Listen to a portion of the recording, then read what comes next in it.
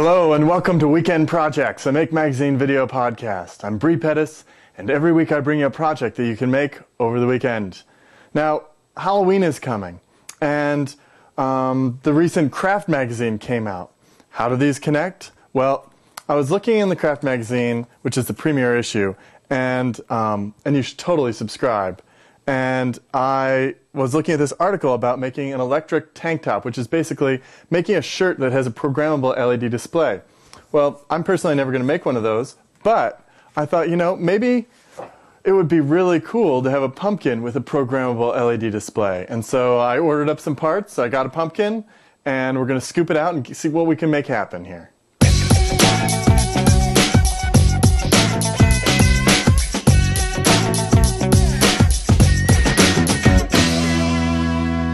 In the t-shirt, they solved the problem of how to connect up all the LEDs by having conductive thread on one side going horizontal and conductive thread going on the back side going vertical. And so that way you can just connect them all up and you have a network of grids of how to connect up the LEDs.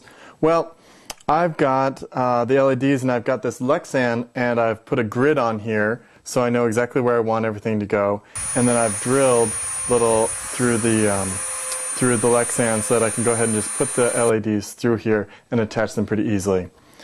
Alright, I'm just getting these all finished getting soldered up, and this is the back side, and then I'll do the front side next, and these are all I'm soldering all the columns, and then I'm going to solder all the horizontal ones next. I've got all the soldering done. That took actually a long time to do, a lot of LEDs, both sides, soldering them all up. And now I've got to go ahead and I've got to program the microchip, and once I've got it programmed, I'll put it right in this little microchip slot that I've soldered everything up to. And I've got a battery pack here that'll hook up once it's all ready, and we'll see how it looks, and if it works, I'll install it in the pumpkin. Let's get this thing all programmed up. For me, the most intimidating part of this whole project was actually programming the microcontroller. Now, this is made pretty easy with the STK500, which is about $80 and is this little board right here. You plug this in and you attach it with a USB to serial converter, and then you load up the software to your PC. Now, you want to make sure to upgrade the firmware because otherwise you spend about 3 hours becoming very frustrated. Once you've done that, it's actually quite easy, and you upload the programs that you download off the website right here, and then you go ahead and you go up to the build, and you actually click build, and it takes the program and it turns it into a hex file, which is a computer language, and then that file you go ahead and you press the AVR button, which connects it to the actual machine here, and then you go ahead and you search for the hex file, and then you click program. And it goes and it starts making this little blue thing go across, and it starts programming it. You know you're doing something right when the little LEDs flash down here. That's a good thing. Let's see. Once it's programmed, I'm going to go ahead and I'm going to take it out of here with some screwdrivers on both sides so I kind of ease it out and I don't mess up the little legs. Let's see, what else can I tell you? Okay, it's actually all done. So it's all programmed now. Now I can take it out and put it in the array of LEDs here in the little slot, and I'll turn off the lights and we'll see if it works. Okay, here we go, switching on. Oh, cool.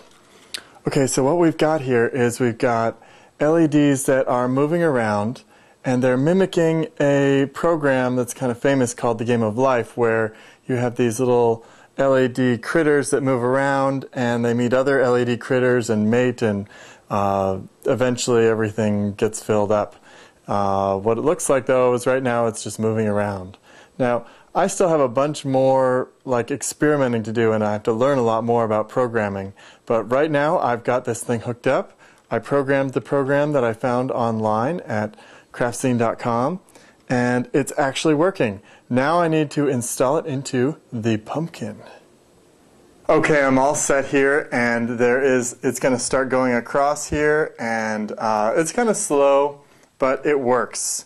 As it was, I had to drill holes in here, and then I added a bunch of straws that I cut up so that the light would shine out, and then I had to stuff this thing and match it all up. I have to admit, it would have been a lot easier if I'd had a much bigger pumpkin to work with because it wouldn't have been so cramped inside this pumpkin. Okay, you can do this. Go out and get the parts, go out and get the programmer for the microcontroller, and put it all together.